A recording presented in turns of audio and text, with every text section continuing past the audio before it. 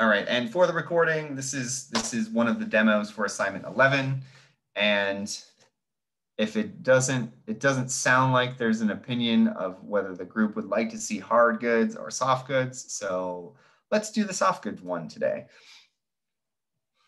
So let me share my screen and get things going. So like I mentioned, I will be using Sketchbook for this. And if you'd like to follow along, you're welcome to. I'm not sure why let's see. It looks like I might have to change a setting really quickly. This was just working a second ago. Let's see. Display toggle is over here. There we go. Okay, now I have my pencil back, which is good. And I wonder if I can like move those controls. All right, so are you guys seeing my canvas right now? Yes, okay, thanks. Okay, so I'm going to bring an example over here. So I was trying to think of things that might be fun to sketch and things that would kind of help demonstrate the strength of using underlays as a concept. And so I think that the one that I will be demoing today is this golf bag, which is a style of golf bag called a tour bag. And tour bags are kind of the flagship bags that you would see. I don't golf, I don't watch golf, so this is kind of a stretch for me, but they're golf bags that you would see like pro people using in a pro tour. And usually in a pro tour, the caddy or this other person, not the golfer, is the one carrying the bag. So they all feature this like giant branding that is on an angle. So when the caddy's carrying the bag, the brand like stands out, you know, and is oriented correctly. So I would encourage you guys to kind of pick a soft good or hard good that you're interested in, because it would be a fun thing to draw, and go ahead and just use like Google image search. I like to use the tools setting to find like large images just to make sure I have something high enough resolution. And what I'm looking for is a bag that I can use as an underlay. And so I'm hopefully finding something that doesn't have a background and also is at an angle that would be fun to draw from. So as I click on a few of these, this one has this like 3/4 view, and there's like a whole bunch of detail that I get to see on the side and the back of the bag. You know, I'm kind of shopping around for a rough proportion that I think would be interesting to draw. And I'm not worried at this point about how the bag looks, because I'm going to be applying a different visual brand language to the bag. For this, maybe it would be easier to find a bag that's a little bit more of a side view. You know, I find that when I'm doing like thumbnail exploration, drawing from a side view gives me less to think about, even though there's still plenty of detail here. Oops. I don't know why. Oh, that's apparently like a shopping link. Let's see. Oh, this one's kind of cool because there's a side view and a front view. And you know what? Maybe I'll take this one. I'm going to copy this image. And even though maybe I won't use the front view of this bag, knowing that it's there for if I decide to eventually use a front view is kind of a nice thing. So I'm going to drop this image into Sketchbook, and I'm going to blow it up so that it's big enough for me to sketch over. And it's on its own layer, right? So the first task, the first thing that I want to do for my analysis page is redraw the bag, just to start to understand the basic proportions, of the thing that I will be drawing. And actually, let's see, actually, what I think I'm going to do really quick is cut out this side view and put it on its own layer. That way, I still have this other view if I need it, but okay. I'm going to move this so I'm like a little bit more on top of my drawing surface. Okay, so, and I might actually label this layer my underlay, just so that I don't mess it up. I'm going to lock it so I don't accidentally draw on top of it.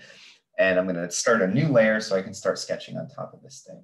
So I'm going to grab just a pencil tool. I always like to scribble a little bit first and make sure it's behaving the way that I expect it to behave. And which one of these is my like undo button here? Okay. I like recently set up all of these like short key buttons on my Cintiq. And now I'm just going to trace this. And we've already done this before, but I'm going to go ahead and trace this now and talk about some of the things that I'm seeing. So like, it seems like there's this kind of like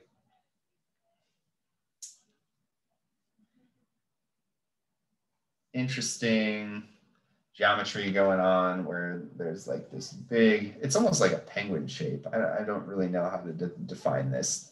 It's got kind of like this cylindrical top area with like an angle. It looks like there's sort of an integrated handle here.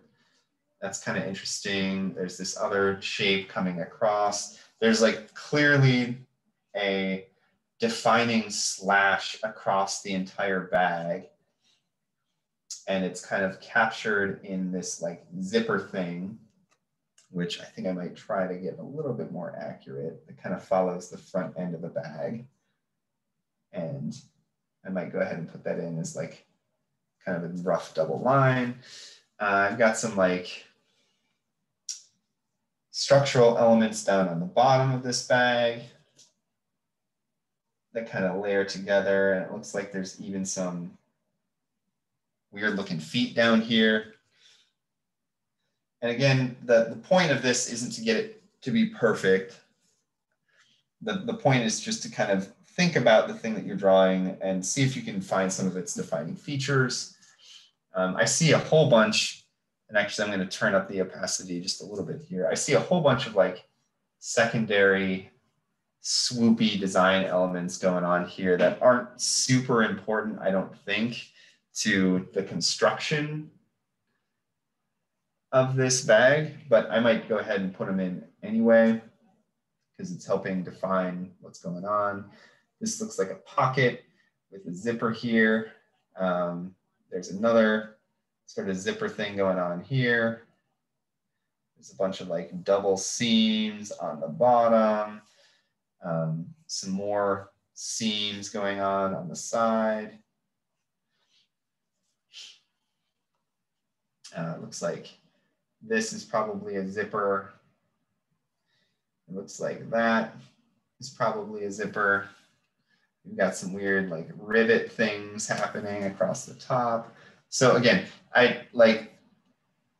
this is also a helpful exercise in that it'll just kind of loosen you up. Like I came into class today completely cold. I haven't practiced this yet. And this exercise is just allowing me to get reacquainted with my digital tools and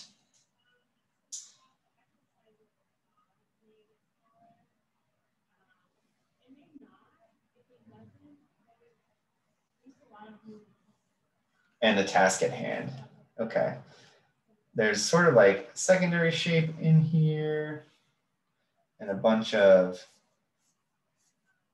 extra little details. There's the logo itself, which I'm not going to attempt to trace at this point because it doesn't really matter. Okay, so I have my like basic line work and there's a bag, right? And it looks kind of sketchy. It looks kind of loose. The next thing I'm going to do is for my own sake here, I'm going to actually duplicate my underlay layer and put it over here, because the next thing I want to do is some basic color blocking and some shading, because I'm going to have to shade my concepts eventually. And this is my chance to try and wrap my head around the process that I might use to render these bags once I redesign them. So I'm going to use this original bag as a reference and start dropping in some color. So up until this point, I've just been using my regular pencil tool the entire time. Now I'm going to switch to a dream brush, which is kind of my favorite brush for adding color. And let's see, I believe I can actually color picker. Let's try that again. I can use a color picker to actually grab the color and make sure I'm sort of the right scale here, increase my brush size a little bit. Okay, and just start blocking in some of the color. I'm going to do the red first because why not? And my process for color, ooh, actually there isn't red on the front of this bag, so let me undo that. It only comes down so far. My process for color is like try to get it close the first time, meaning like the location of the color. But if I like overshoot, if I go outside the lines, you know, if I'm a bad kindergartner and I color outside the lines, I'm not too worried about it because I can always go back through and kind of erase after the fact. Okay, so there's my red color. Notice I picked a red that was just a little bit more muted, a little less saturated than the original color. So I can increase the saturation as a part of like shading. Okay, so I also need sort of a dark gray color. I'm going to start a new layer here and just start to add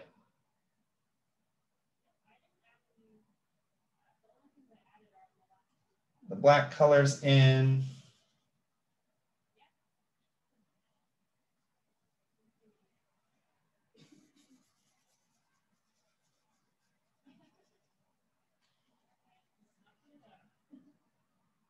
The thing that I really like about this dream brush is the fact that it can go from very, very narrow to very, very wide with very little changes in like actual pen pressure, which is great for blocking in color.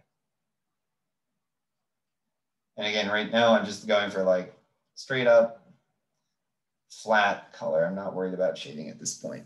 I am going to use a hard edge eraser tool to kind of clean up some of the edges of this color where I sort of overshot a little bit. And then I'll switch back to my dream brush and add some color back on some of these seams. And again, this isn't a rendering. My goal here is not to make a photorealistic, a completely accurate reproduction of this bag. The point is to represent enough of the bag so that I'm starting to put into my brain the things that help define this bag. Like I noticed I have to color in black areas along the edges of this bag because it makes use of seams and piping and zippers. Like these are things, details that I'll want to include in new bags that I design. You know, as I put this black material color on the handle, I noticed this is an area that I will have to define in the next bags that I choose, right? There is a handle on the back, like the neck of this bag, right? That's an important feature. I'm noticing that there's a sort of a pass through on this other sort of like grip area near the top of the bag that I kind of missed the first time through. So, but because I'm, you know, forcing myself to color a little bit here, I'm identifying that. It looks like there's a sort of like a soft poofy area near the top of this bag that I'm going to color in, and probably the next bag that I design will need a similar soft poofy area near the top. And let's see, got some little rivet things. I remember from last time. Oh, it looks like there's a sort of like a plastic landing area that's also black near where like the handle, this handle attaches to the top of the bag. That's an interesting design element, or it could be an interesting design element. Okay, so that's like, let's see, I think I probably need one more color here.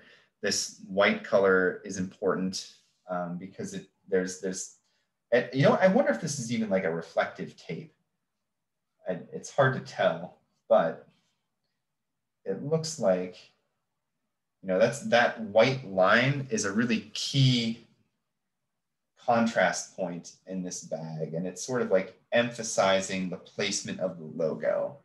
You know, it sort of shows the orientation the bag will fall when someone is carrying this, as opposed to when it's sitting. I am leaving the logo off again for now. It looks like there's also a similar white accent line near the top of the bag. Oh my goodness. And at this point, my dream brush might be a little too heavy. So I'm gonna reduce its size and try to get this in one shot here. There we go. All right. I think I've hit most of the main elements here in terms of color blocking. And that was relatively, I guess I don't have like a timer going. I probably could have one going, but the point here is like quickly color block your bag or your object and try to make note of some of the key defining elements and details that you'll want to redesign when you redraw this thing. Okay, the next step, and probably the last thing you'll want to do when you're redrawing the existing bag, is do some, pardon me, do some basic shading.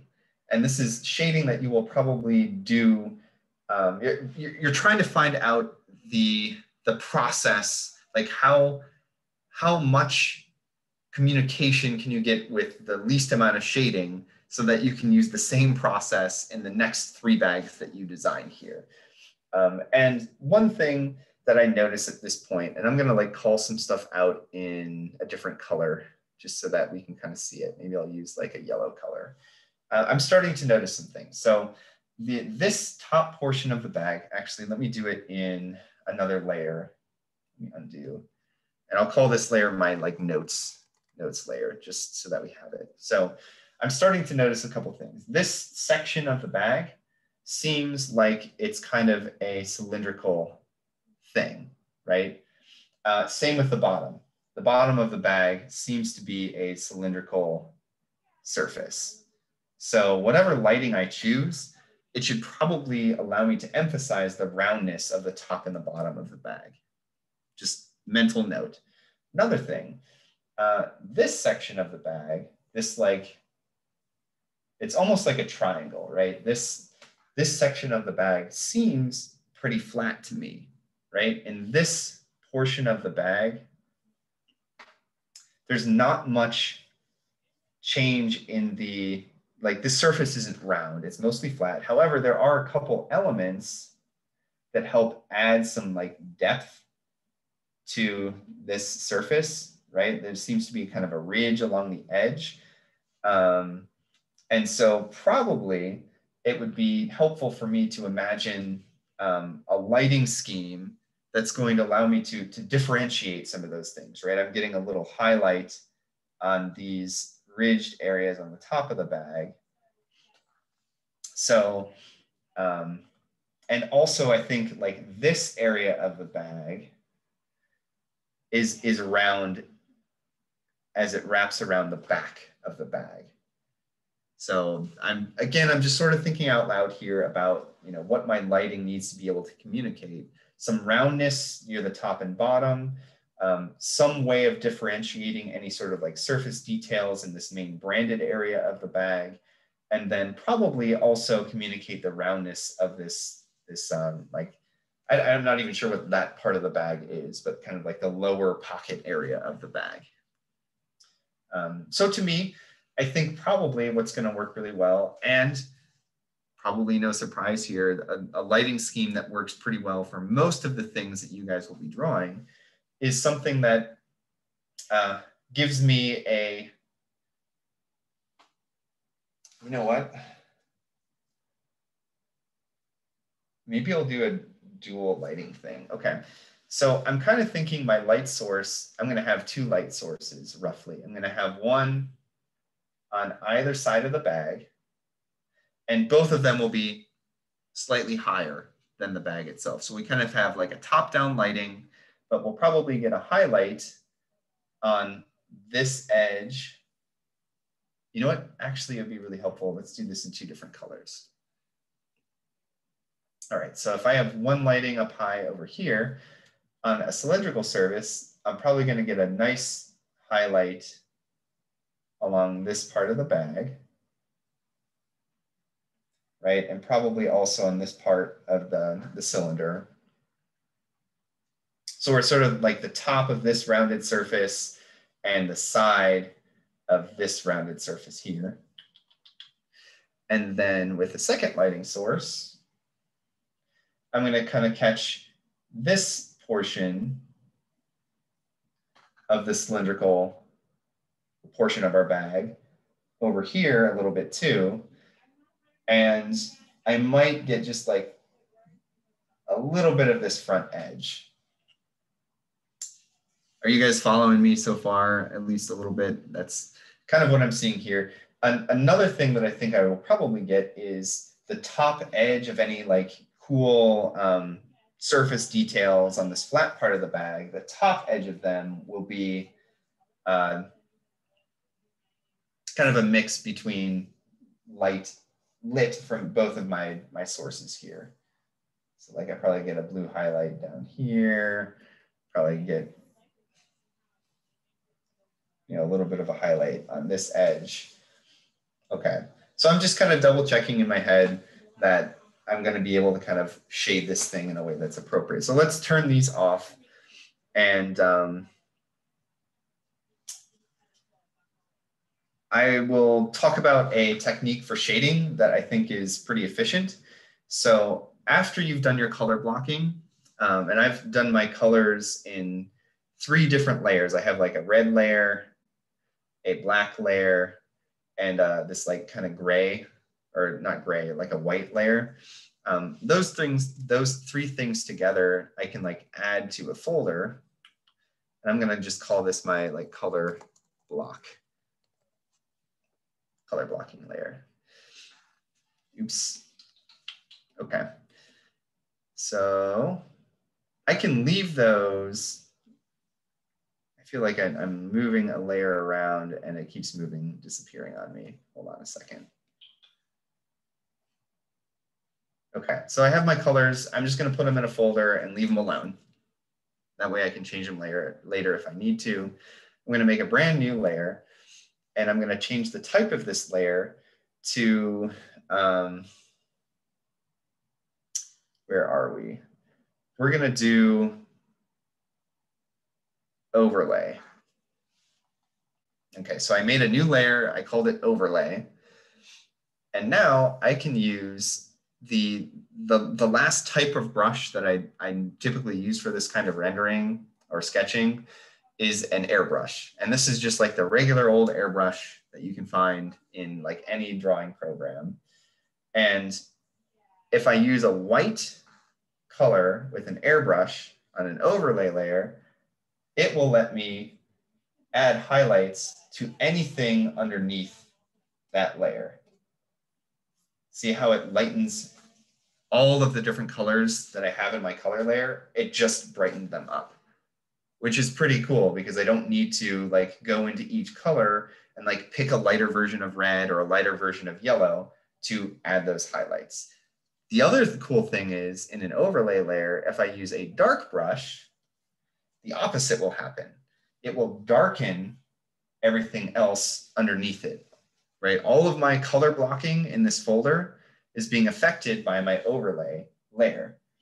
So I'm going to add sort of a core shadow into the middle of my object. And I might even darken sort of like just the edge here. So I kind of have a more concise highlight. And I'm going to go through and just add a little bit of shading to some of the key areas of my bag to make, let's see, we'll go back to a light one to emphasize what's happening. So like on the front edge of this area and maybe the top edge of it down here, I'm adding a little bit of highlight. If I decrease the size of my brush, I can have a little highlight on top of each of these ridges.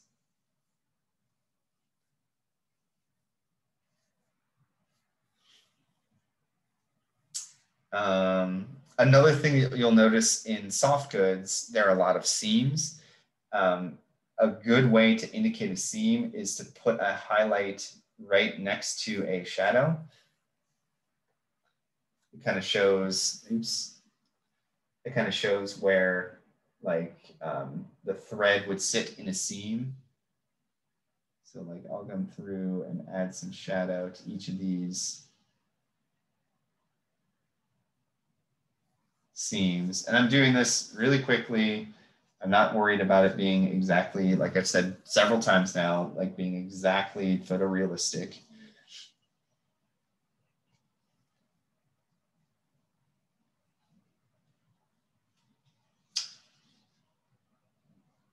And by doing this, I'm starting to also get a feel for how I would render similar details in the next concept that I might eventually sketch.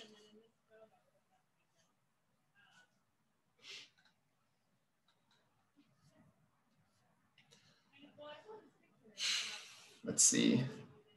And another thing that I think a lot of you will probably notice pretty quickly is that in soft goods, a huge part of what makes them look like they're made out of fabric are things like seams and thread.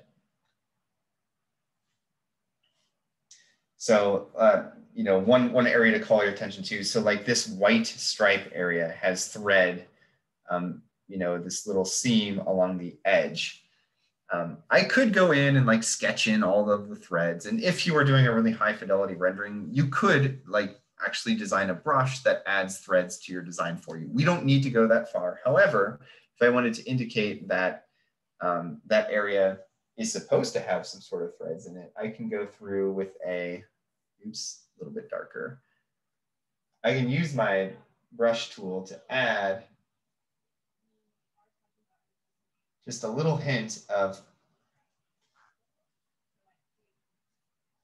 the kind of like the trough that the threads fall into, right? It kind of pulls that area of fabric down away from the light, and it will make it feel just a little bit more like it's fabric, a little bit less like it's plastic.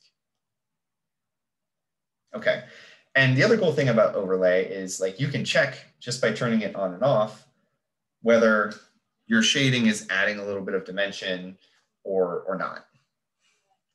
Another really cool thing about using an overlay layer as your shading is, let's say I didn't want this thing to be red. And I think in Sketchbook, where is it? Let's see. If I pick a layer, I can go to image, adjust the hue of the layer, and I can like, oh, come on, show me a preview. I feel like it's not actually showing me a preview. Okay, I don't know why the preview isn't working, but I changed the hue, and now this is a purple bag with all of the same shading applied to it. Right, so if I like undo and redo, you can kind of see what's happening here. Anyway, just an advantage of shading this way. I also noticed really quick that I missed a seam here. This is supposed to be kind of like that dark gray color, that black color as well. So I can change the color, and any shading that I've done kind of stays applied to that as well. Okay, so you're going to do an analysis page for the soft grid that you choose. And the first part of doing your analysis page is literally just draw the thing. Draw the thing that you want to redesign.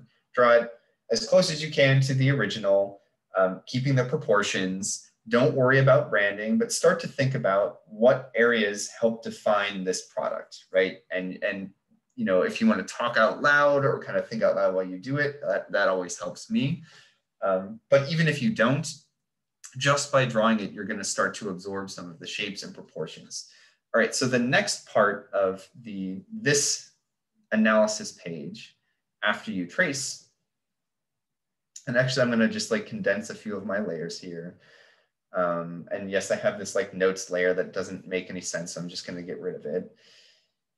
I would like you to analyze this bag and call out a few things. So, and this, I don't mind if you do it by hand in pencil as opposed to like typing this stuff up, but I do want you to think about finding like a nice regular way to organize your thoughts. So what I'm gonna do really quick is I'm gonna label some of these layers. This is my line work layer. This was my shading layer. I have my color blocking. I'm gonna select all of these layers and kind of like zoom out really quick. And if I pick them all, I would like to just move these to the center. I'm just gonna move everything over. I'm gonna make a brand new layer and call this my, my notes again. And I want to call out some things that help define this bag. And I wouldn't mind your guys' help in calling out some of the things. So I think, side note, if you hold Shift in Sketchbook Pro, which only works if you're not on an iPad, you know what, so I don't actually know the shortcut on the iPad. Someone can fill us in because I know there's a way to do it. But if you hold Shift in the like desktop version of Sketchbook Pro, you will make like a straight line anywhere that you sketch a line. And these are the types of callouts that I think would be, that I'm imagining doing, you know, labeling where things happen. So anyway, what are some of the defining features of this bag? Things that I might want to change in the next versions of my bag. What are some of the things? And like, I'm hoping for like 3 or 4 or maybe 5 like key things that I want to iterate on in the next version of my bag. Like color proportion. Ooh, okay, so you hit on something. Okay, so there are actually going to be 2 different types of callouts. On one side here, there are going to be, I'm going to just say like bag features. And then we're going to talk about, I might even call these like VBL entry points or assets. So the thing that you just mentioned was a VBL asset, right? This thing has a set of like color proportion. And while that's true, that's something I'm going to change, you're right, based on the new VBL that I'm applying. So good, that's one thing that I can mess around with.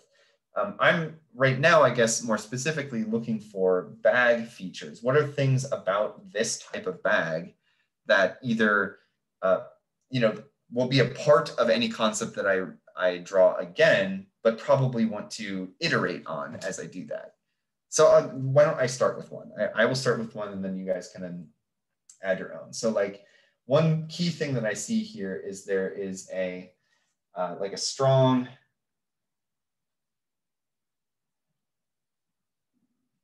visual break. And this is at a,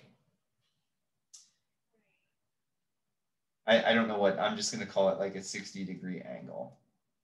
Like that is a very, very prominent feature of this style bag.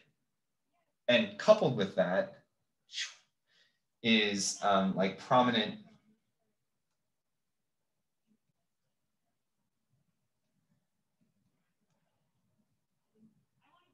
brand placement, like big, right? That's something looking, and do I still have my Google page up? Yeah.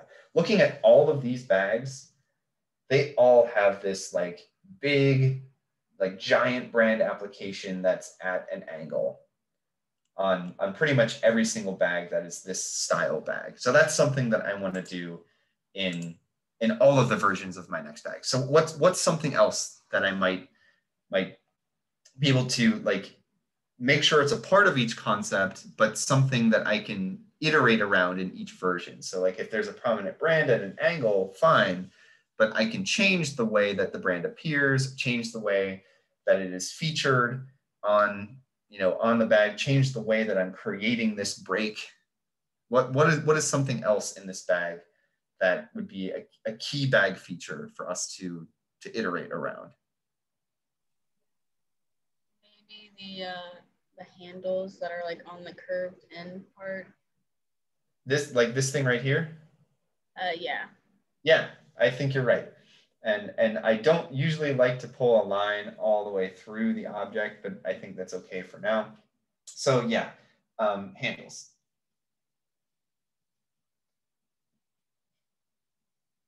For sure. And maybe you were also thinking about this handle too, right? There are two areas where someone needs to grab this bag. And those are things that, you know, I really don't like how I did that. I'm going to do this. Yeah, there are two grip points, and I got to make sure that there's a spot for someone to put their handle to grab the handle with their hand. What else do you guys see?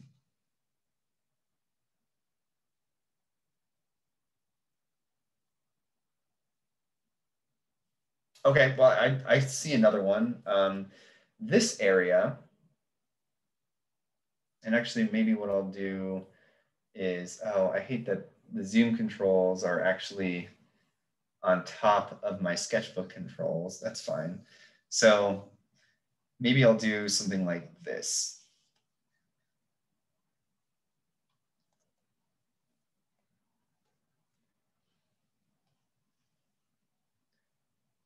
Pockets. There are pockets back here, right? I don't know what they're for, but there's clearly like 1, 2, and like 3 pockets on the back half of this bag. I want to keep that. There are a lot of ways that I can add pockets to something, but I want to do that. What else?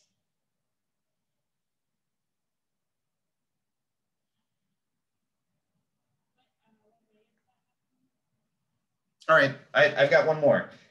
This base of the bag.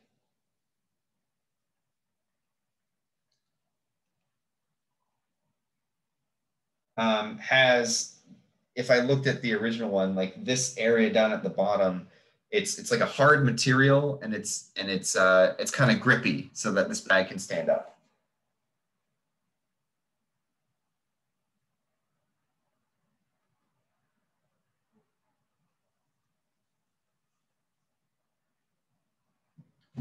Right? We're just trying to figure out what are the key elements of this thing that I need to keep. But, you know, as I change aesthetics, as I change the color proportions, the materials, those kinds of things based on the VBL, I want to make sure that the base of the bag still has this like grippy, sturdy feel. Okay, that might be good enough for now.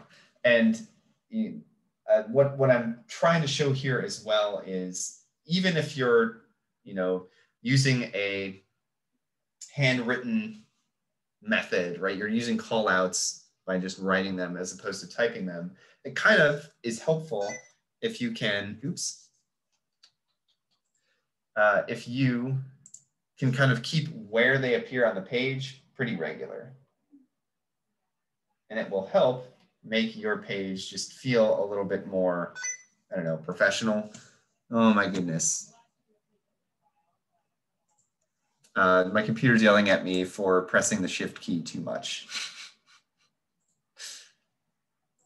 Okay, sorry about that. So the VBL assets, you don't necessarily need to have on your page here because you've already analyzed them. And I forget who mentioned like the color proportion thing that's happening here. That's a good one to keep in mind. But I think in general on this analysis page, the most important thing here is calling out some of the key features that you want to keep for your next iterations. Other things that you might want to note, though, under VBL assets are the things that you can apply your VBL to. So like this thing has zippers, it has like soft materials, right? So when you're looking at your VBL, you can think, well, how would my VBL treat a zipper? How would my VBL treat a soft material? This thing has, you know, yes, color proportion, but more importantly, like just there are different color breaks in general that we're going to have to create with something, you know, whether it's different materials or literally just changing the color of the material, that's fine. And there might be some other more specific things that you uncover in your bag that need to be a part of, you know, something that is addressed by the VBL. So anyway, call out what you can on this analysis page. And this is going to help you think about the things that you want to change in your main bag concepts. So let's move on to the next portion of this project. Oh, one other thing I wanted to do really quick. So a lot of you have, you know, decided to put your, we'll do it here, your sketches on top of a like colored background. And Sketchbook actually does give you a way to change the color of the background in a layer that's called background. So feel free to do that. I honestly think that like a light gray color is usually a really good one because it will allow you to emphasize things that are white by making them a little bit lighter than the background, but it doesn't really distract. It doesn't give you this like really heavy page style. Just for what it's worth, that's kind of a personal preference thing that has worked out really well in the past on a lot of different things that I've sketched. Okay, so I have my notes and you can save a copy of this to upload to Miro. The next part of the task here is going to be redesigning the bag. So what I'd like to do is take a shot at redesigning the bag. And you'll notice in our assignment that I don't have a page requirement for thumbnails in this assignment. And I think in the past, you know, one of the things that we've done pretty consistently is, hey, when applying a new visual brand language to an existing set of objects, we do a whole page of thumbnails thinking about the way that we might apply it. That might still be useful to you, and you still might want to do some doodling on a piece of paper to kind of figure out what the shapes are going to be. What I'm going to demo is how you might integrate that process into Sketchbook Pro in a completely digital form, where we'll do a couple thumbnails and quickly make decisions to get to this higher fidelity like concept in a slightly different way. It's just a slightly different workflow. Okay, so I'm going to turn some stuff off. And I need a couple things. So one thing I'm going to need is my underlay again, right? And I might turn my background into white for now so that my underlay isn't like on a different, I guess I didn't like that white outline around the underlay. I am going to turn it down again, and I will get my pencil out one more time. You know what, I might even just like add all of that like analysis stuff to its own folder just to like keep it out of the way. I'm just going to move all of this into my analysis sketch folder so I don't have to worry about erasing any of that stuff. Okay, you know what? I'm going to save too. Quick note on like file type and saving. So a couple things under like page setup. No, not page setup. Where is, here we go, like image size and canvas size. I like to sketch on a canvas size that matches 11 by 17 paper. That way, if I need to print something out on 11 by 17 paper, it doesn't look pixelated. I've also found that the resolution that is the most efficient to sketch at is 150 pixels per inch. Now, for those of you who care about the technical stuff, 300 PPI or DPI while it's on the screen is really common because that's kind of the resolution that printers print at. So the question sometimes is, why are you sketching at half that resolution? The answer for that is twofold. One, it reduces my file size a little bit. And two,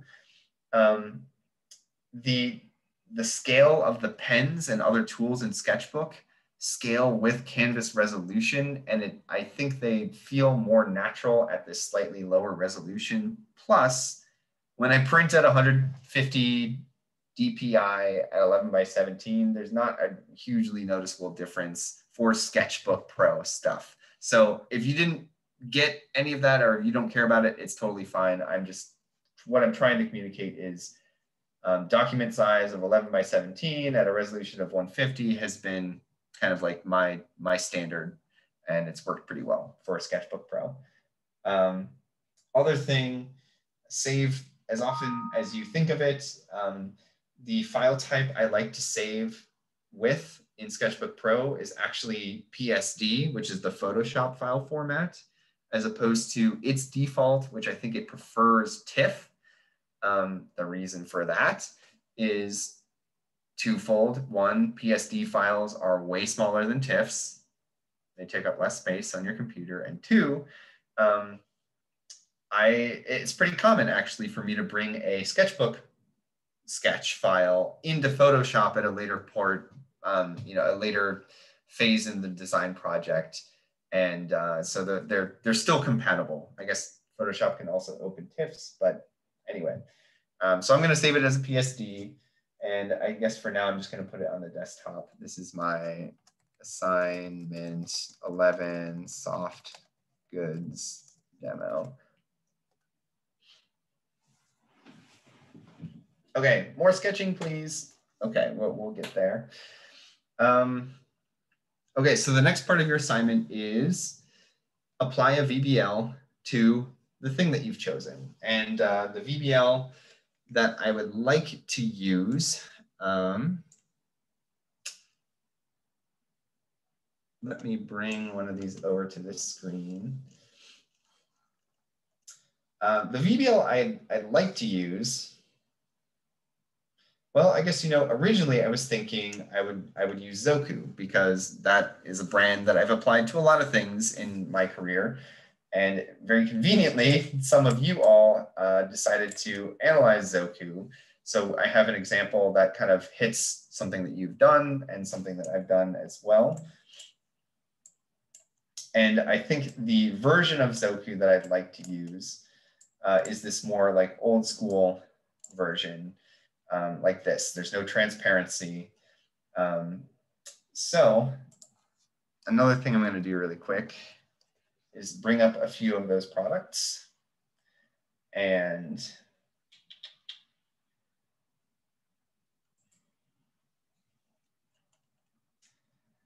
yeah, like this right here.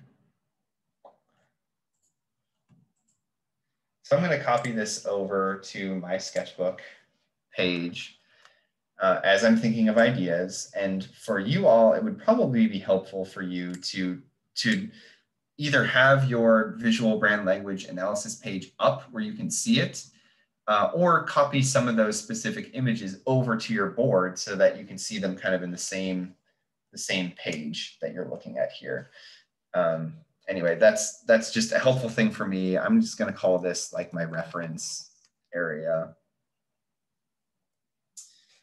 And now I just get to start thinking about how I'm going to redesign this bag so that it looks like a Zoku bag instead of a tailor-made bag. And because I've already done an analysis on this brand, I can kind of work within those visual brand language constraints. So some of the things that were called out here, like, oops, let me move this layer on top. Like even straight edges are slightly curved. There's this tendency to have sort of like a scallop on places that open. There is a way that they have this like color break. There is kind of a pretty well-defined proportion of color, something that's like 80% one color, 10% a complementary color, and then 10% white.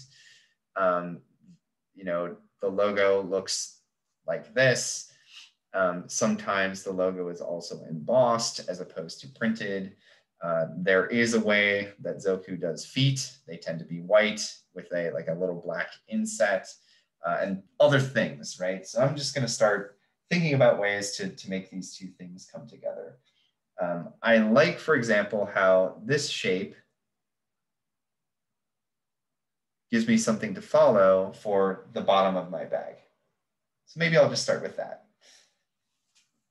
There are feet on the bottom of the Zoku, and I'm just going to literally mimic what those feet do on my bag.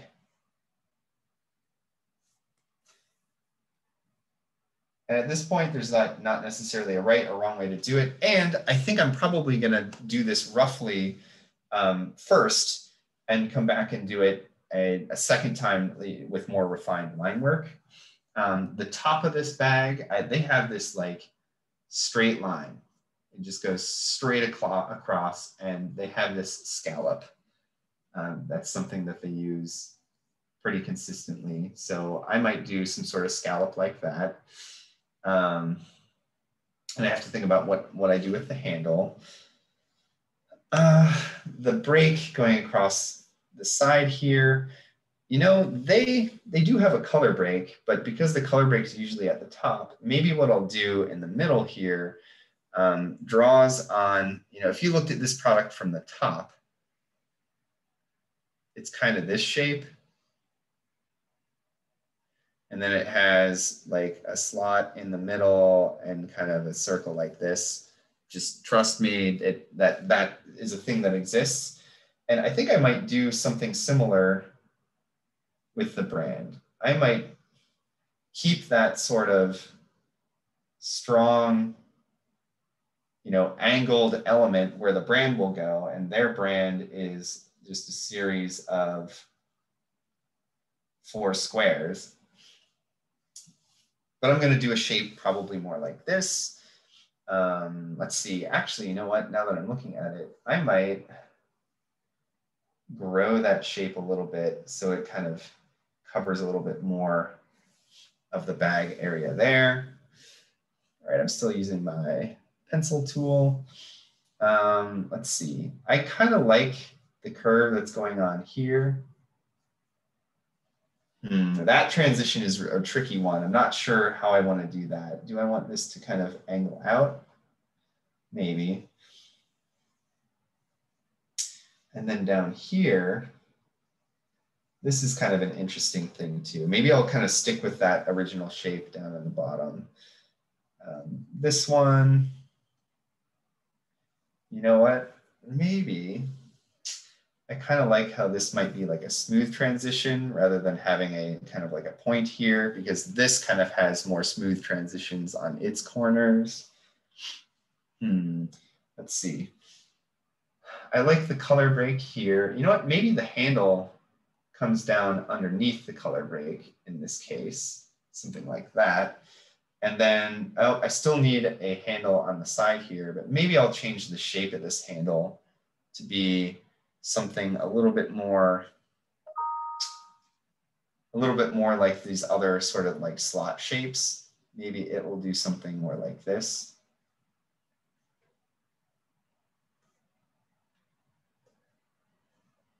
Sure. Let's see. So I know that there are a couple pockets. You know, one thing I notice on on these shapes is there aren't a whole lot of like surface undulations, like ins and outs. It's a pretty uniform surface across all of these different details. So maybe what I'll do is think about these pockets more like they're just a, you know, like a zipper thing, and we kind of break them more regularly rather than like a bunch of big layers that are differences. And same thing here. Maybe I'll add another kind of like pocket area back here that kind of helps transition from this cylindrical shape to this kind of big shape here. You know what? I don't know if I like that, but maybe I'll keep it for now. That's fine. Okay. This thing, maybe I'll try to like widen it out a little bit more. You know, maybe I don't mind if this is more of a cylinder. Nah, I darken that. We'll keep it like this.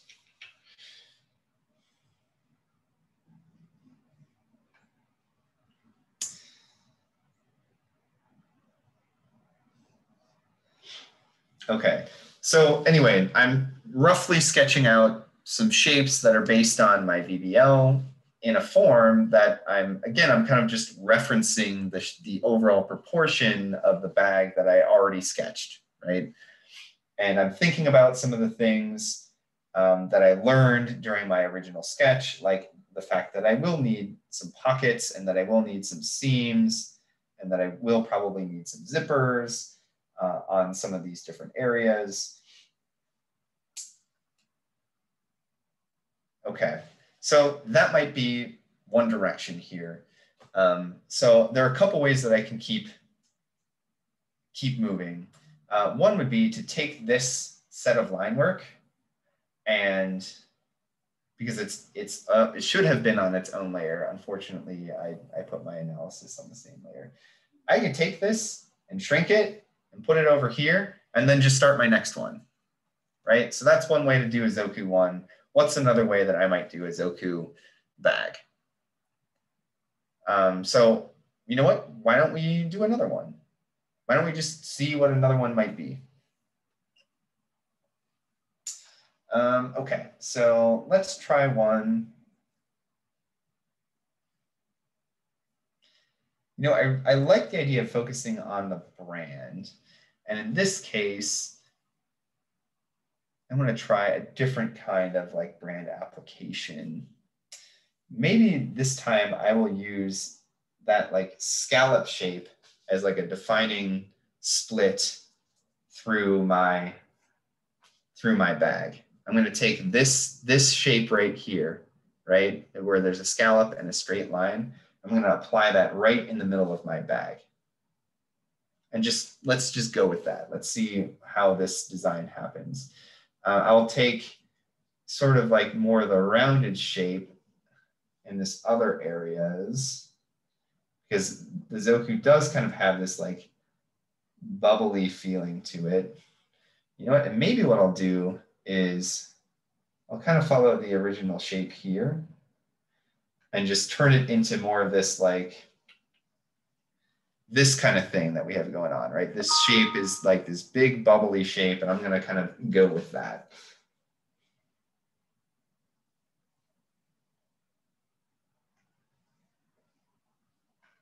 You know, I kind of like the idea that like, you know, the part of the bottom here leaves an opening, like maybe that can actually be some sort of pocket with like stuff sticking out of it. I don't know what you'd stick in there, but that could be kind of cool.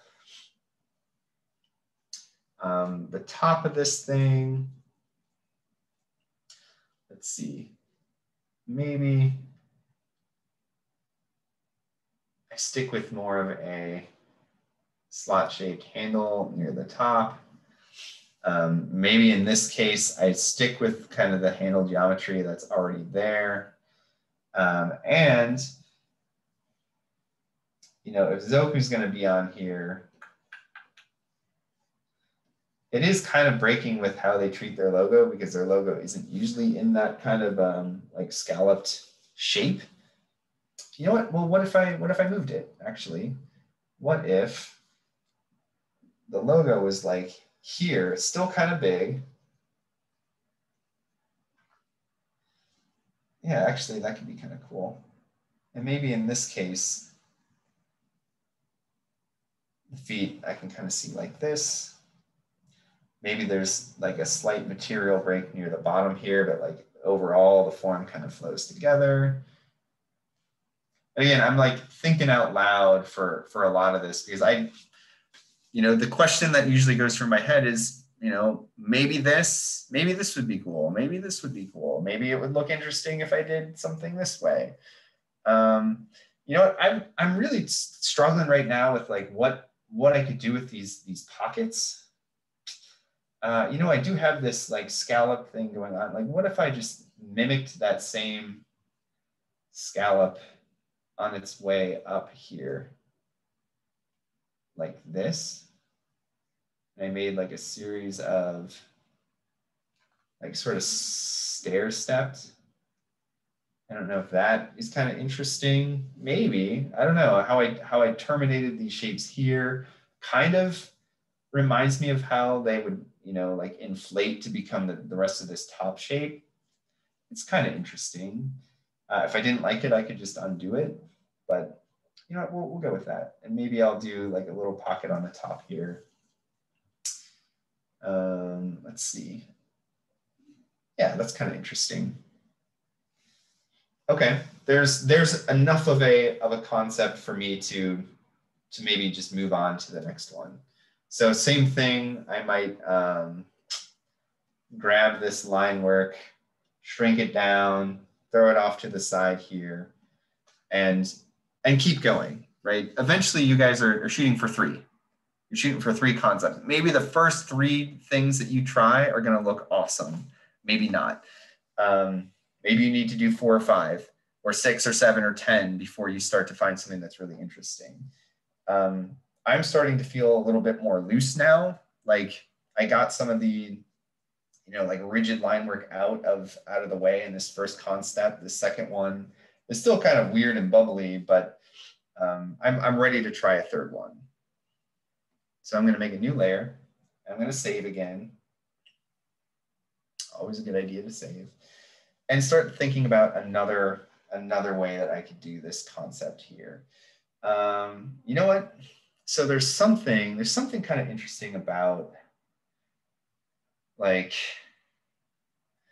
I haven't really done anything that looks like the handle, right? This ice pop maker has a handle, and it kind of reminds me of what's happening here. And I kind of think it would be interesting if, let me try something else. Like, what if this sort of like wrapped around the back? This was kind of the scallop, and did something like this.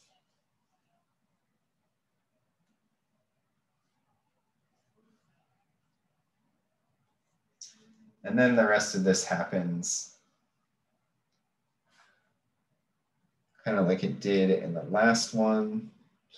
I don't know if that's interesting or not. I mean, I'm kind of imagining like maybe pockets could kind of sit on top of this, kind of 3D like. Maybe even we get a couple pockets on the side that kind of like do something like that. No, that's awful. I don't like that. I'm gonna undo it. I do think the brand, having the brand like right here in the middle kind of makes sense.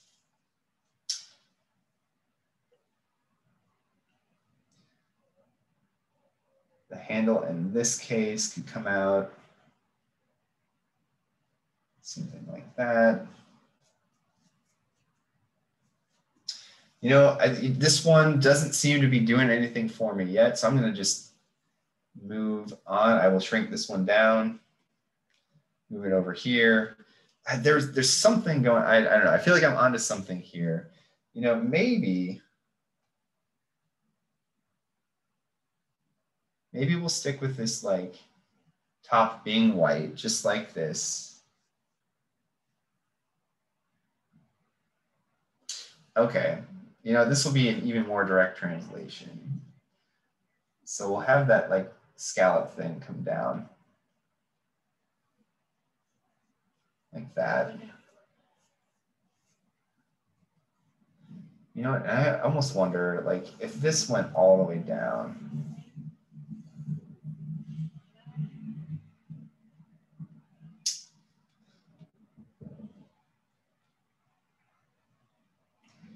We do have this like, we have a need for this other part to kind of cut across here. You know, maybe I can do something that's a little bit more like this.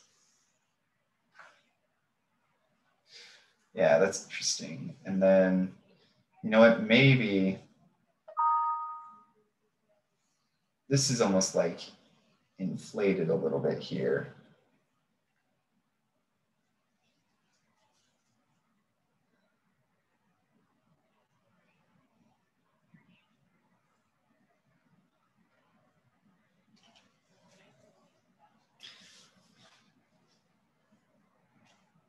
I feel like we might be getting somewhere. Maybe in this case, the handle kind of like cuts into the bag a little bit, like this. And maybe there is a like a top handle that does something here. Zoku can kind of cut across.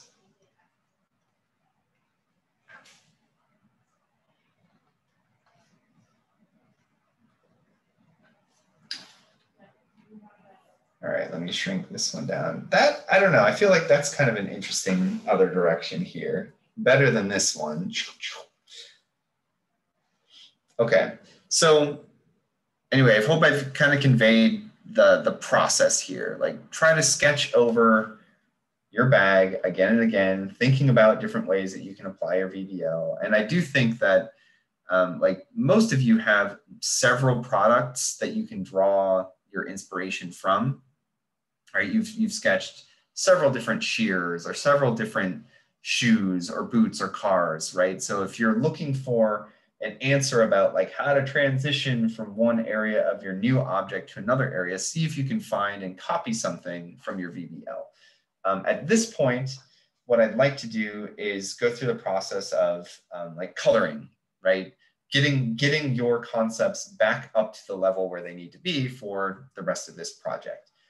So, all right, I will hide my underlay and I'm going to go ahead and hide my reference. And apparently I have a whole bunch of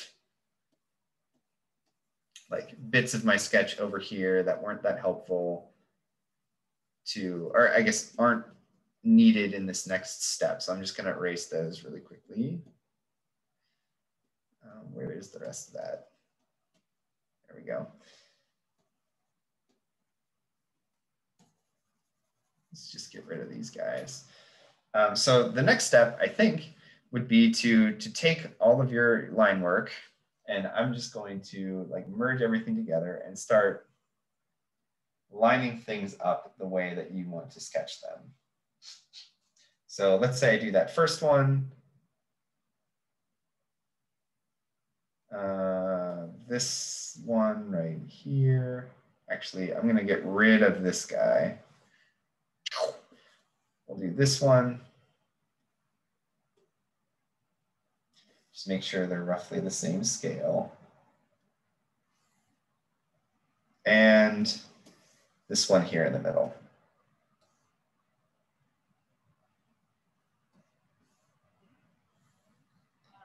Again, I'm just making sure that we're like roughly the same scale here.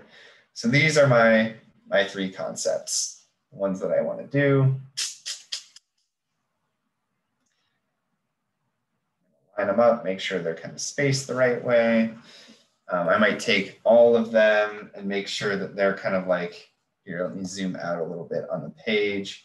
Make sure I have enough room on my page so that they can kind of breathe a little bit. You know, leave yourself a little bit of white space around the outside.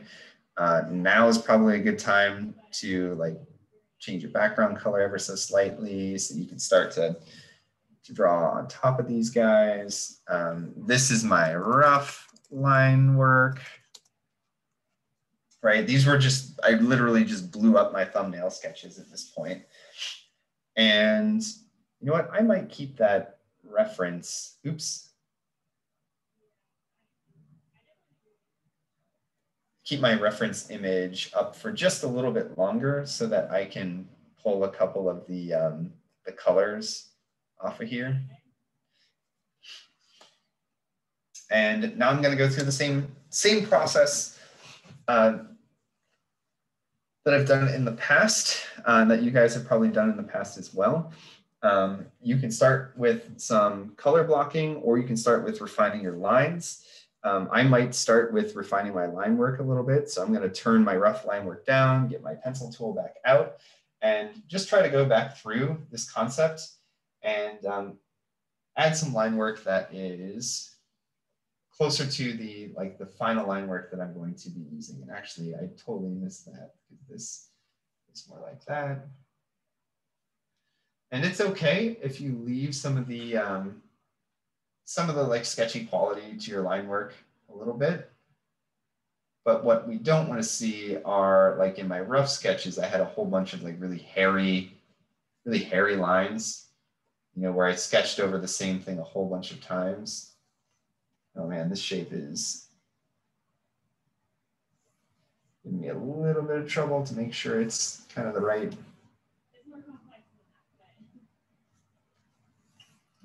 Let's try. There we go.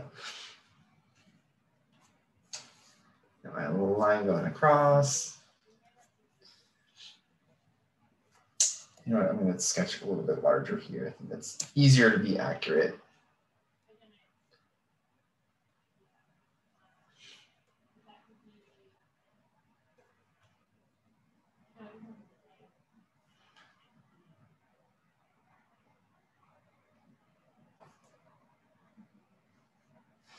At this point, once you have your like basic shapes down, it's totally fine for you to kind of diverge from your design just a little bit if you want to tweak the shape.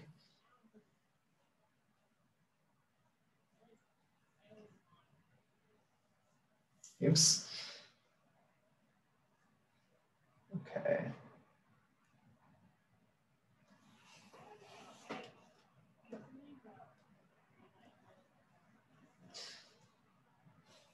You know what, I might do a trick here where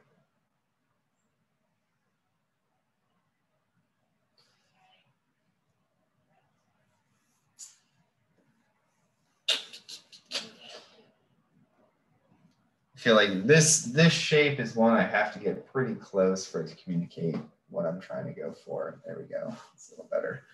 I put that inner shape on its own layer so I can kind of like move it ever so slightly and make sure it's in the middle. Okay. And again, I think with these ones, it's still appropriate for you to be like somewhat loose, because these are visual variations of a concept, right? Variations on a theme. They're not finished ideas. But like I said a minute ago, having line work that just is a little bit cleaned up, I think at this point is helpful in keeping your communication clear.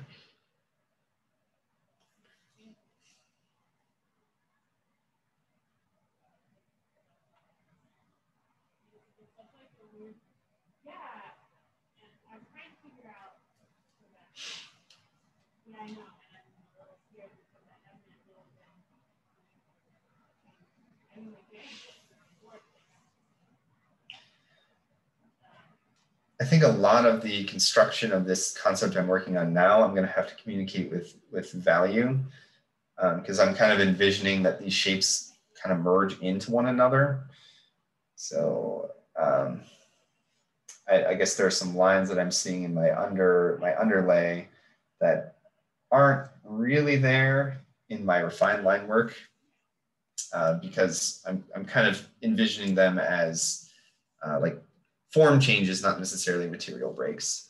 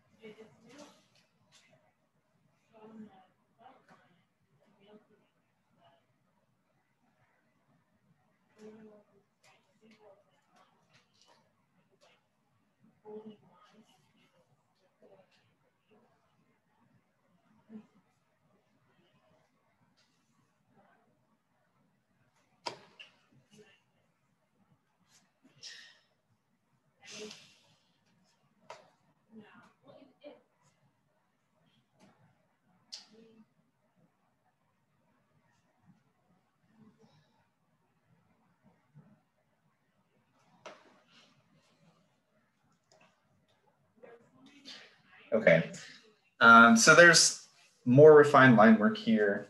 And if I turn off the line work that's underneath, it's a subtle difference, right? But I think it will make it easier for me to kind of block in my color. And I might even leave this rough line work on here really light, because it does help kind of inform maybe how I envision some of these shapes transitioning. So anyway, the next step, again, some color blocking. I might start with white, again with my dream brush here. And one important thing at this step that's worth noting is coloring and basically adding value to 3 objects together is actually quite a bit easier than adding value to 3 objects separately on their own. And that's because you have a way, I guess you have a chance to kind of do all of the steps for all 3 of them simultaneously. There's an efficiency that will kind of happen. Actually, now that I'm seeing this, I think I want like the white to be on the feet for all 3 of these, but I realize I don't want white on the top of this concept, so I'll have to change that here in a minute.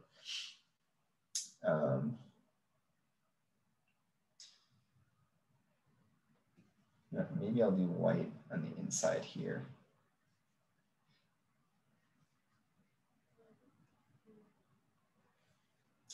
Oh, another thing that I guess I was kind of doing in the back of my head and didn't articulate as it was happening, but those features that we called out in the previous step. So those things we wanted to maintain in all 3 concepts, namely, the big slanted brand area, it's there in all 3 concepts, but it's treated differently.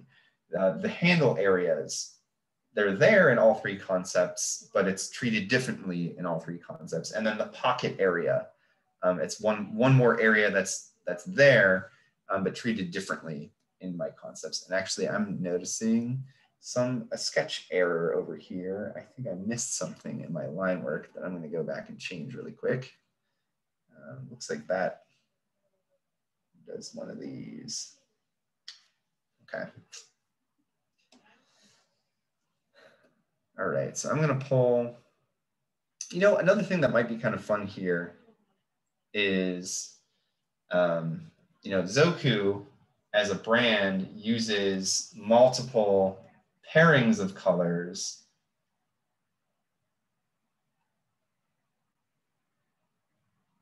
across their brand. So rather than color all 3 of these the exact same, I'm going to try and hit the same proportions, but I'm actually going to do like one of them with this like 2-tone magenta purpley combination.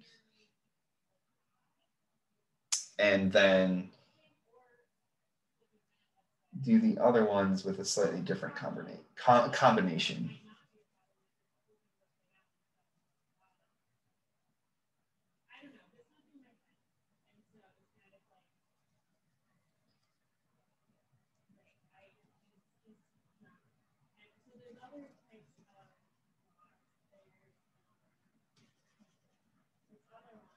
Actually don't mind if that whole thing is kind of purple.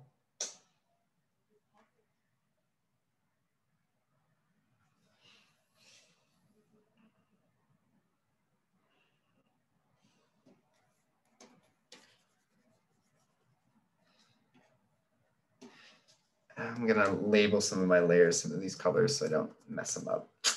So I have like a white layer. I have a, I guess like dark hue, and then I have a light hue layer.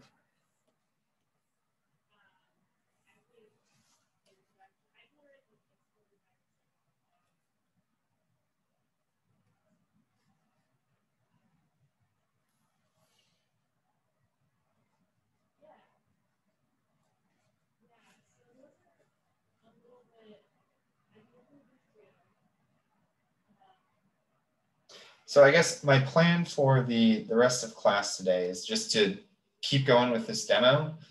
I know it's a rather long demo, but I wanted to give you guys a, we haven't done a demo in a while, and I kind of wanted to get back into this space with you all and give you a chance to kind of just watch. And I guess I will keep going here. While I'm going though, are there questions? Are there things you're thinking about or struggling with, or have questions about that you'd like to see as I'm kind of like finishing this stuff up? I think someone started to talk, but you kind of cut out there. Amelia, are you? Hello? Hello? Oh, there you go. I think I hear you. Okay, so I'm kind of confused about how like assignment 10 is being implemented into this. So is it an object from assignment 10 or like the style from assignment 10? So yeah, thank you for your question. So what I want you to do for this assignment is choose one brand new object that already exists, but something that you haven't sketched before. That you're going to choose a hard good and you're going to choose a soft good. And my demo today is based on around that soft good, right? This golf bag thing. So you're going to choose something and then you're going to apply your visual brand language from assignment 10 to the new object. Okay, so because my object was dual and they basically only use two colors with like a little bit of one other color, but so all three of the objects are just going to be different shapes but with similar color. Absolutely. But that's basically what you're looking for, right? Yeah, just at the end of the at the end of the day, what it sounds you'll be doing if DeWalt is your brand is you're gonna, like, if you were doing a golf bag, you'd be doing DeWalt golf bags. Okay. Yeah, that's it. So today I was doing Zoku golf bags, and I'm not worried about the fact that Zoku would never do a golf bag. This is just a sketching exercise. Okay, thank you. So yeah, no, that's good. What the other thing I think I remember mentioning before we got started today was that before you guys take off, I want you to have chosen the two objects that you want to redesign and pick which VBL from assignment 10 you will be using to do that. So that would be a great thing for you to have questions about if you have questions about it.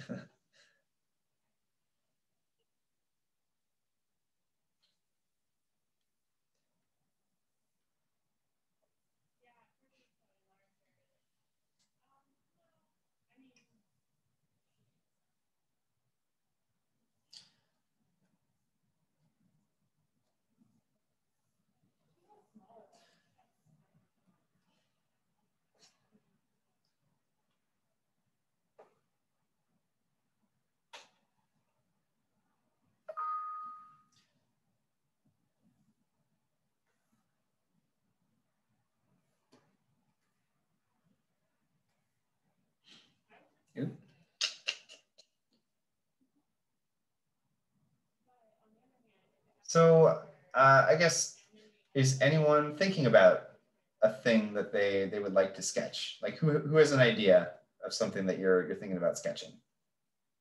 What's I kind of started one of my pages and I was using my KitchenAid VBL and I'm doing some purses. Purses, KitchenAid purses. That's excellent.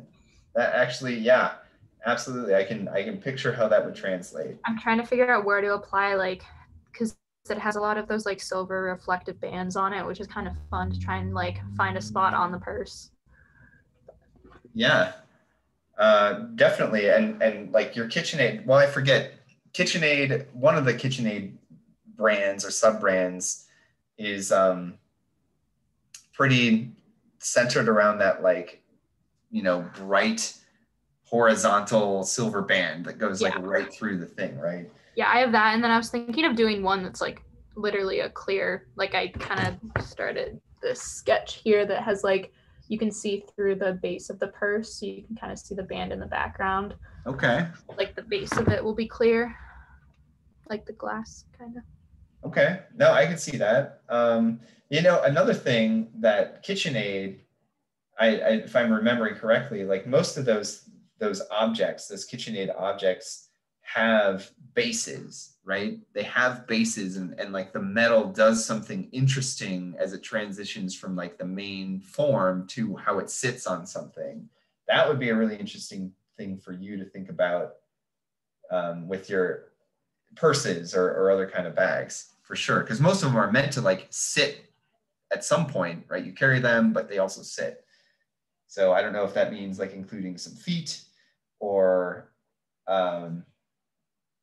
it would be funny to see like a power cord on one of your purses. I'm not saying you should do that, but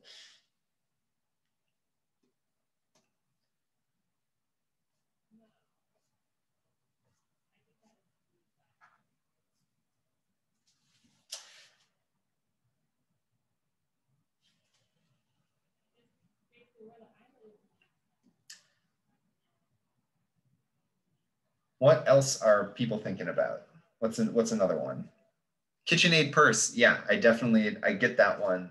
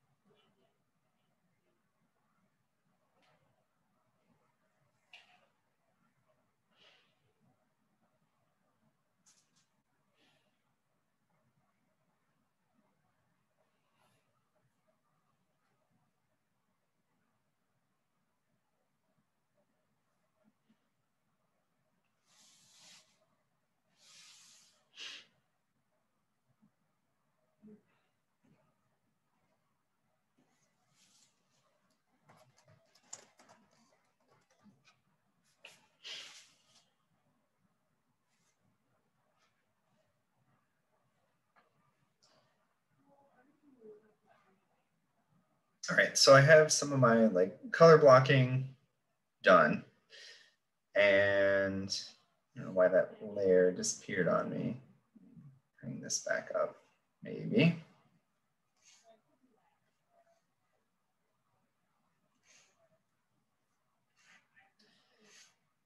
All right, so the next step, I'm still missing a couple like key details here, right? Like I haven't touched my seams, I haven't added zippers or some of those other like important things that I learned about when I was first sketching my new item without the VBL. But I think one thing that's gonna help me get a better feeling for like how these objects are at this scale before details is doing some of that shading. So like I did before, oops, I'm gonna create a brand new layer and call it my shading and make it an overlay layer.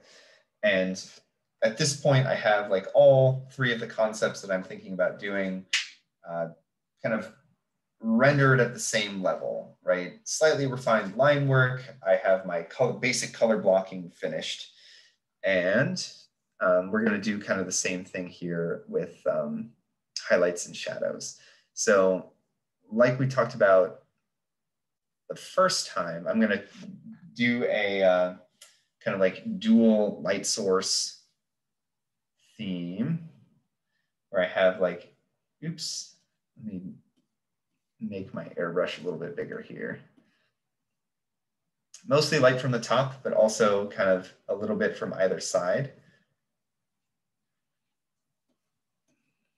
And I'm gonna undo here. So like hit the side of this one, hit the side of this one, side here.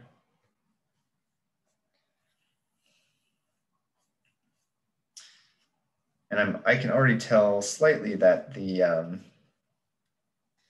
I guess like these purple and magenta colors seem to be taking the light a little bit more dramatically, a little more there's a little more contrast there than the red is.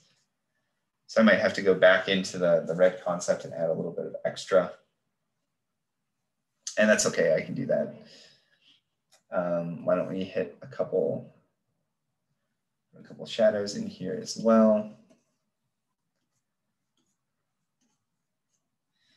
And actually maybe even like this entire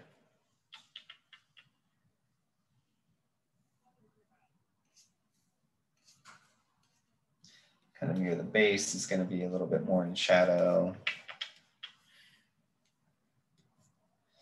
One thing you'll notice if you have any white in your concepts is that an overlay layer will not darken white. Also, I believe in an overlay layer, it's really hard to lighten things that are way too dark too. So another layer that can be helpful to make is oh, come on, pen. There we go. The other two really common layer types that I will use for shadow and for light are lighten and multiply. Lighten, use sort of the same way with like a white brush, airbrush, will literally just lighten anything that's underneath it. And it's a little bit more easy to control. So like on my red over here,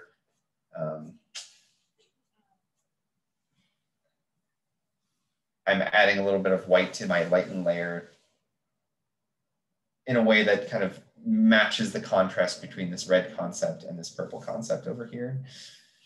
Let's see, so I'm going to go through and kind of do that on a couple of these areas that I think are important.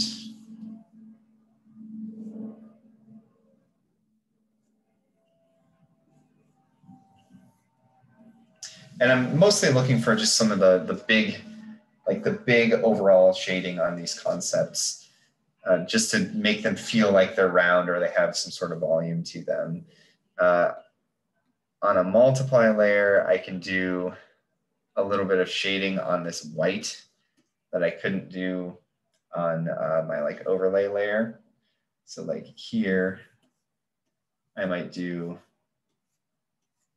something like this to both of these to kind of make it seem like it's like scalloped in a little bit.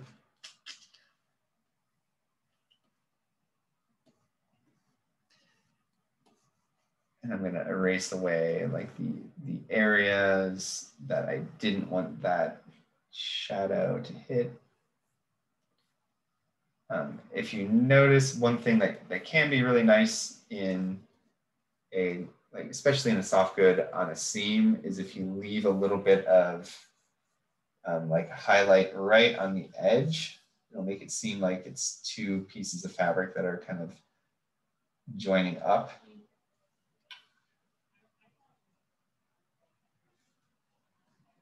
And you can always go back and add that kind of highlight too.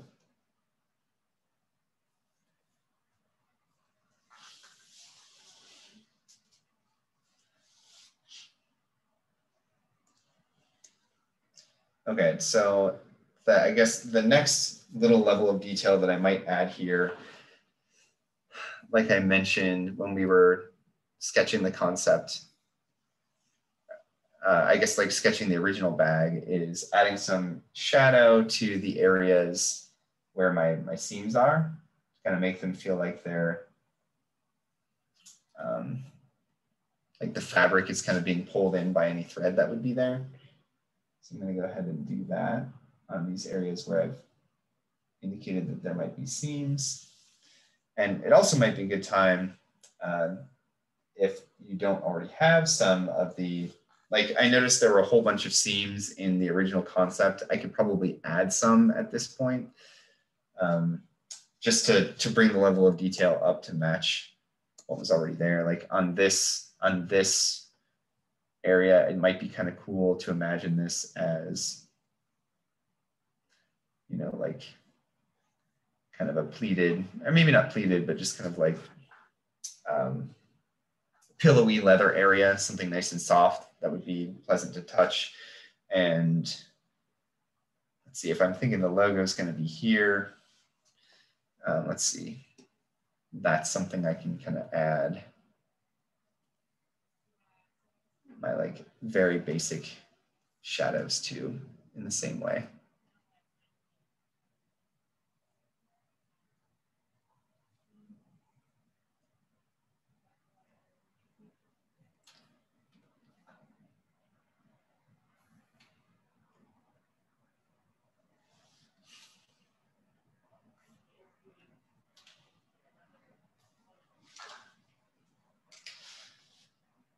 There might also be opportunities at this point to like start thinking about some texture. A lot of the VBLs that you guys were talking about had a whole bunch of different materials that you might use. And actually, I'm kind of regretting not doing this a little bit sooner in the demo, because I feel now it's going to be buried a little bit. But let's talk about how you can add some like fabric texture to a soft good. So the general process for me is go to like Google image search and look for,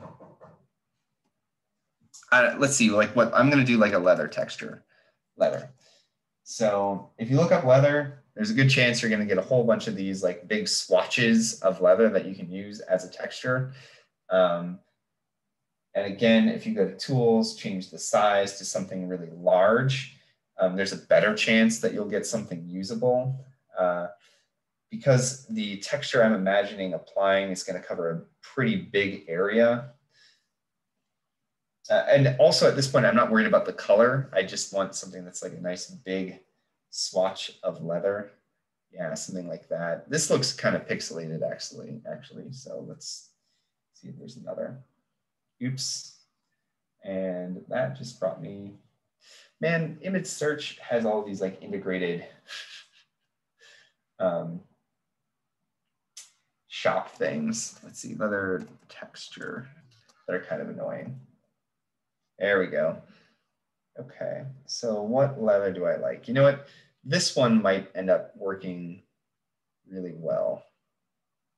I do want to find a texture that doesn't have a whole bunch of like gradation across its surface, because if you have to like tile the texture, it might be kind of more difficult to work with.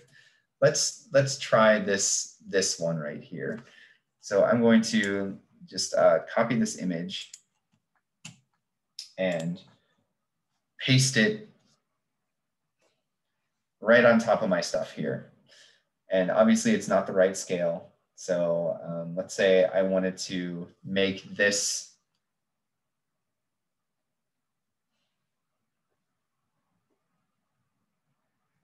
I want to make this whole white thing kind of like this leather texture.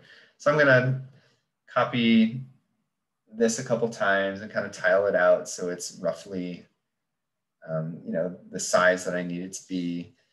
And if you are worried about the seams between your two different texture layers, you can always like overlay them just a little bit and kind of use a soft eraser between the two. That generally can help blend these two layers together.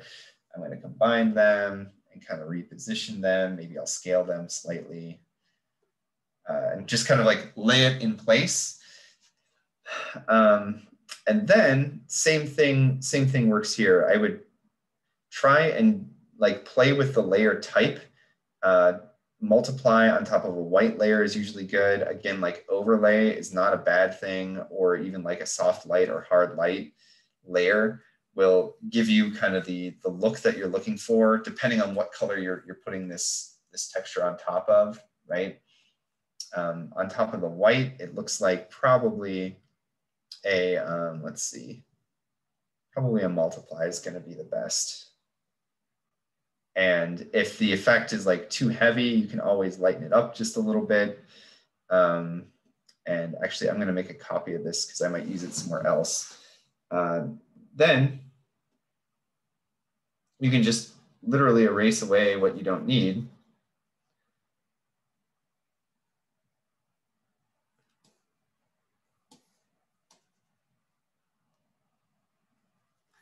And you have a texture on top of your sketch.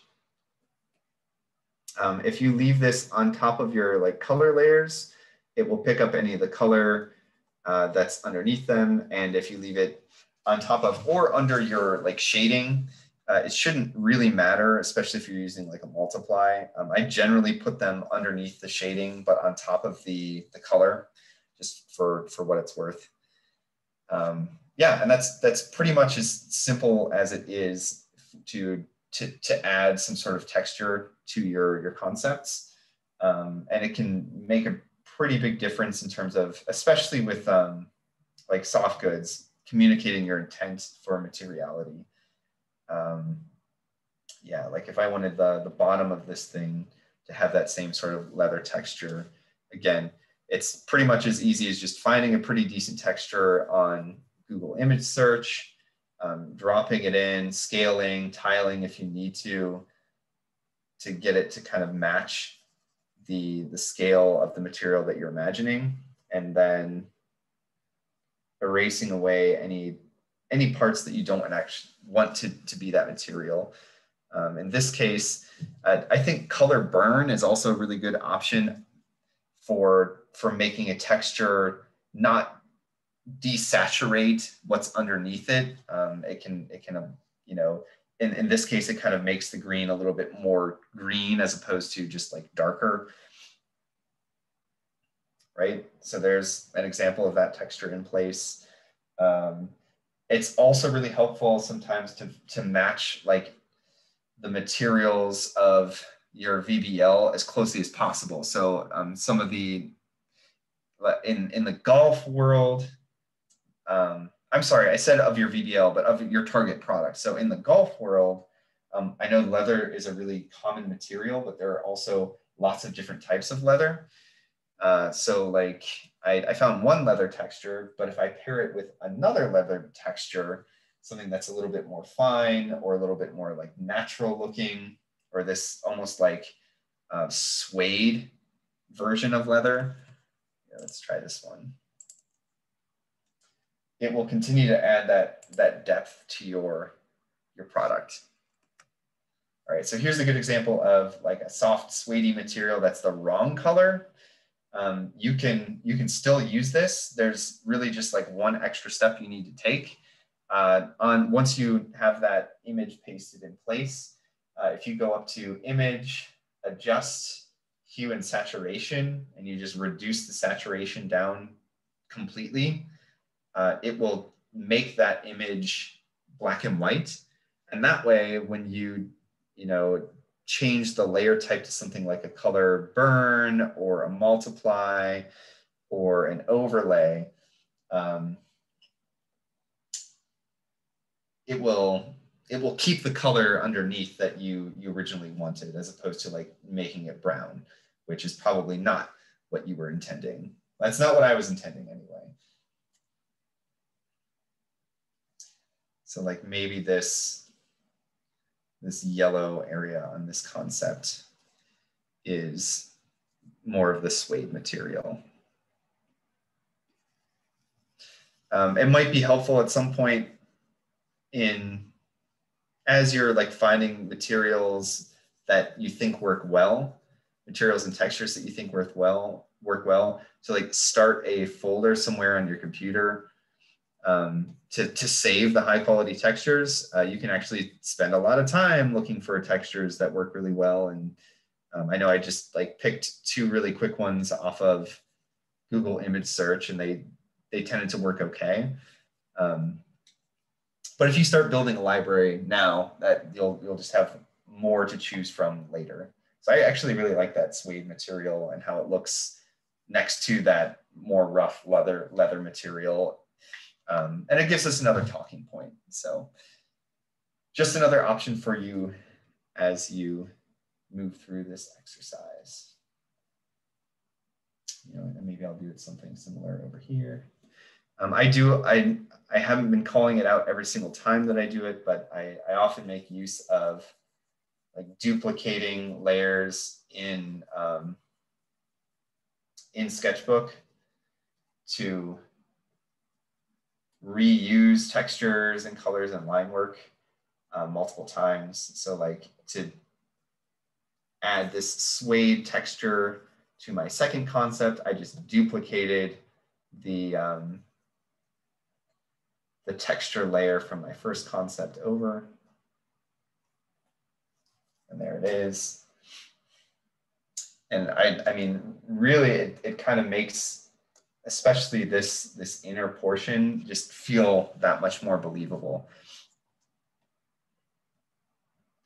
So again, you could do that on all of your concepts. And I think probably the last level of detail I would want to see on these are maybe 2 things. One, we want to see the logo placement. And as many of you called out in your VBL, there's often like a set of rules that you've uncovered on how to put the logo onto the object to keep it within the VBL guidelines. So definitely follow that. I think in this case, the logo here is kind of applied as it's almost just painted, right? It's a white logo that's been painted on top of the surface. I might be able to even just like steal that. Let me see if I can.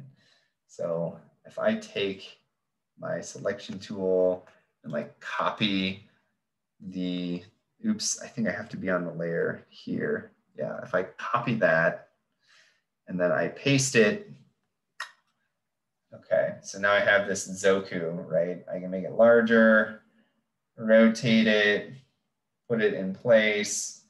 It's not a very high resolution image, but it's actually pretty close to what I need it to be.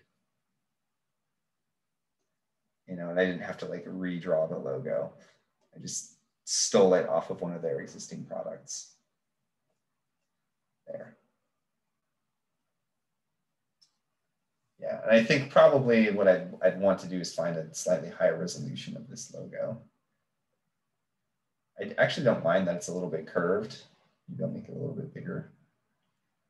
All right, so there's one.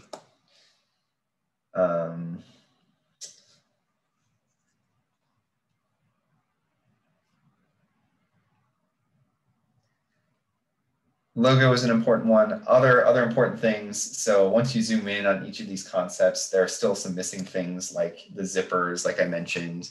So it might make sense for you to go back in. You know, once you've done the coloring and materials and logo placement on all of your concepts, to go back through and add a little bit more detail about where zippers might be and just sort of hint at where those zippers would appear. It doesn't have to be anything, you know, super fancy, but again, a little bit of detail will go a long way to making this thing feel a little bit more believable. You might also add, like I started to do over here, some of the extra patterns or other little details that will make this feel a little bit more finished. Sometimes, you know, our first shading pass was sort of the broad strokes, big volumetric stuff. When I look in a little bit more closely here, I see that there are some areas that I would probably want to change. Like, you know, this area should probably be in shadow because it's the inside of the handle.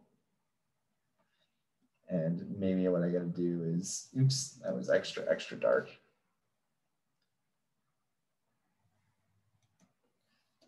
Make this a little bit bigger. You know, change that up a little bit. I might add some lighter edges to like the tops of some of where my material comes together. Again, to just kind of emphasize the fact that this is two pieces of fabric that are coming together.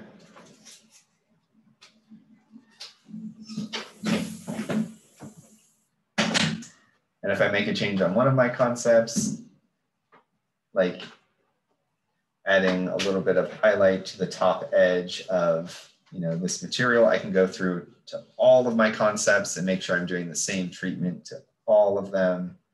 That way it keeps it really consistent.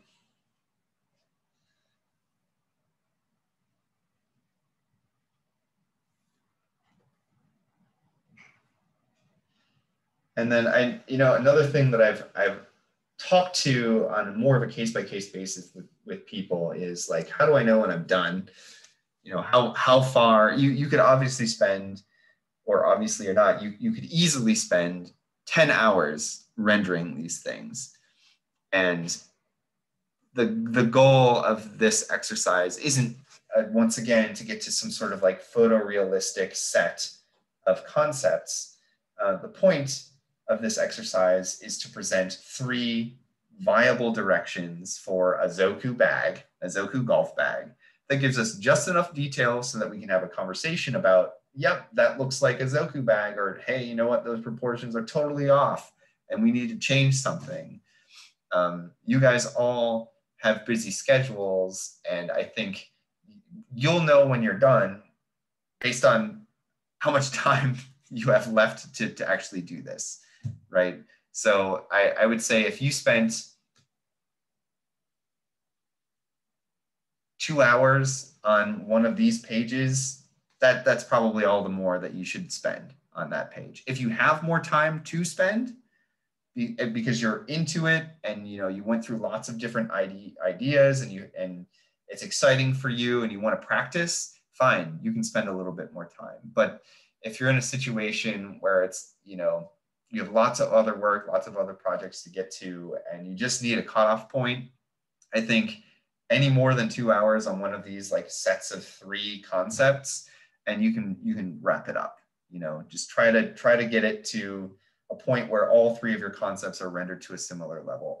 All the more reason to try and do things like I've done today, where it's like you do the line work for all 3 things first, you do the color blocking for all 3 things next, you do basic shading for all 3 things next, you do your branding for all 3 things next. And that way, when you do get to a point where you're like, yep, I'm out of time, all of your concepts are rendered at a similar level. All right, so I feel like I've talked through a whole bunch of things today during the demo. And I think the task I hope the task is clear. You know, you guys are going to take one of your VBLs from assignment 10 and you're going to apply it to a brand new product.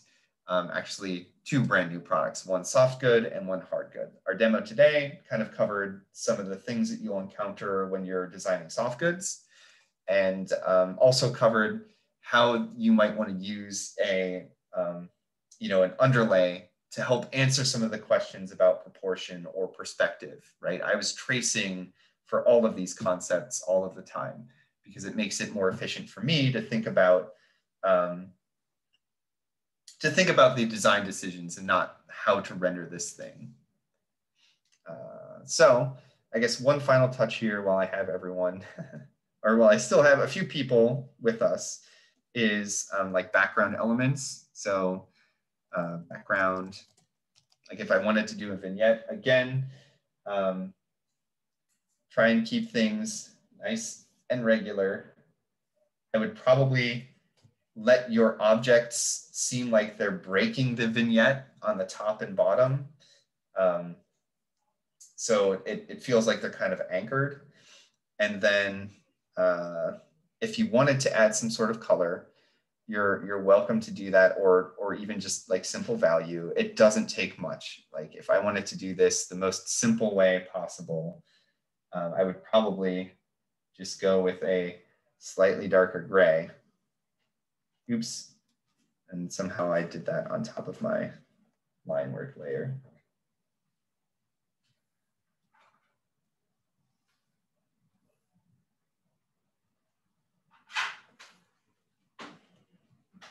It's like a flat gray. I'll fill in this whole thing.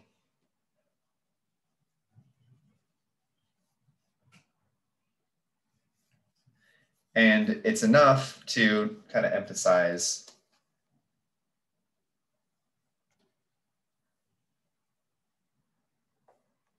that these are a set.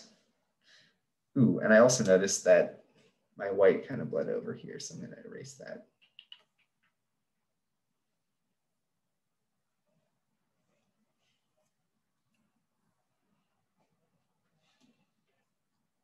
Cool, and actually maybe I'll even lighten it a little bit further. That's pretty much all you need.